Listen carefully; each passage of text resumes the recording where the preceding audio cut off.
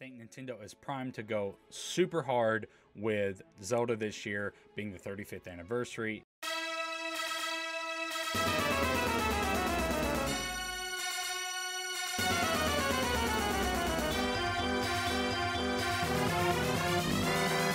While we don't have any campaigns or other Nintendo Switch games planned, we've been working on this Game & Watch system as a special item to help mark the occasion and reflect fondly on the earliest days of The Legend of Zelda. Why?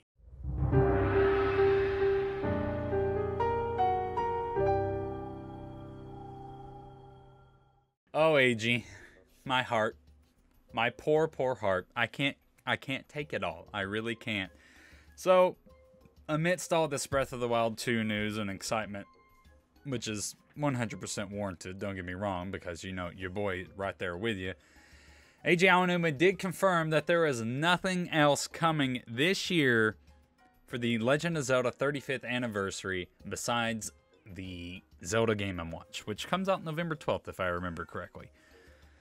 Boy, oh boy, this is something, man. I'm extremely upset by this, really, I am. I think it's an incredibly large missed opportunity, and shout out to Nehru for absolutely calling this, because it would be too good to be true for us to get anything fun for the Zelda 35th, I guess. But saltiness aside, there has been some notable things come out about Breath of the Wild 2 since E3's conclusion. Now, IGN had an interview with Bill Trinen, who we all should know and love. And Bill Trinen revealed that there is indeed a subtitle for Breath of the Wild 2. So IGN sat down with Bill and they had this discussion and they asked why there was no title announcement, and Bill had this to say. As for why we are holding back on the name, you'll just have to stay tuned because obviously Zelda names are kind of important, Trinen says during our interview.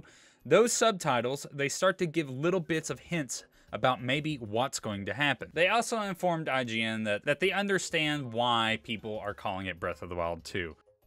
Breath of the Wild 2 is going to be shorthand, and it's natural for people to want to find shorthand way to frame it. We're still calling it the sequel to Breath of the Wild. Additionally, IGN talked to Bill about the comparisons to Majora's Mask, which has been something that's been a huge topic of discussion the past couple years since the original Aonuma interview. Bill clarifies, I would say it's an easy comparison or conclusion to jump to at this point in time, just given what's been shown so far and given the nature of it being a direct sequel.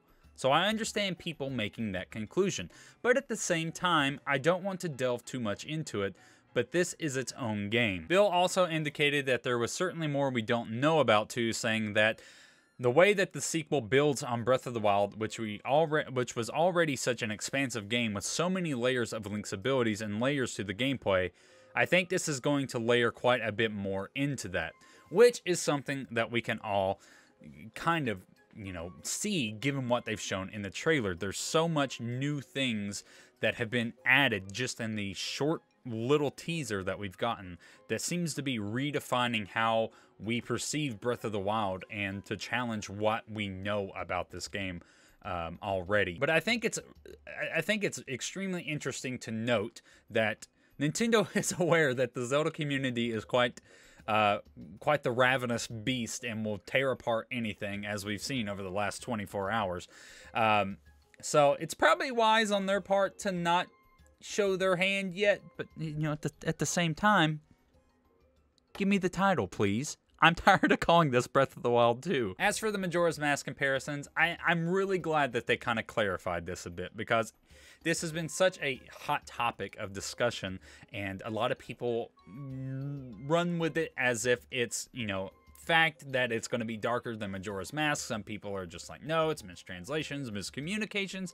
So I'm really glad that they really, clarified this and said that this is its own game. It's easy to make those comparisons because of what you've seen so far, but there isn't any kind of direct correlation between Breath of the Wild 2 and Majora's Mask. So thankfully we have some confirmation on that, so we can finally lay this tiring argument to rest. So as far as Nintendo is concerned, there's no correlation between the two. Hopefully we do get this darker Zelda and have those feelings of dread and anguish and everything, and that seems to be the case. But that's pretty much all the news we have outside of Nintendo's E3 presentation.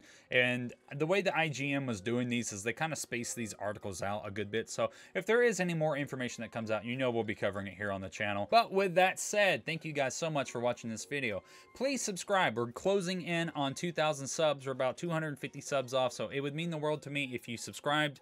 If you're interested in more Breath of the Wild 2 content, then this is the place to be. Please like, please share the video with a friend. You know, if we can grow this community, that's more voices and more theories and more speculation and more people to talk Zelda with. And it would mean the world to me. You could join a great community here on the channel. We do live streams pretty often. We cover a wide array of topics and theories and things.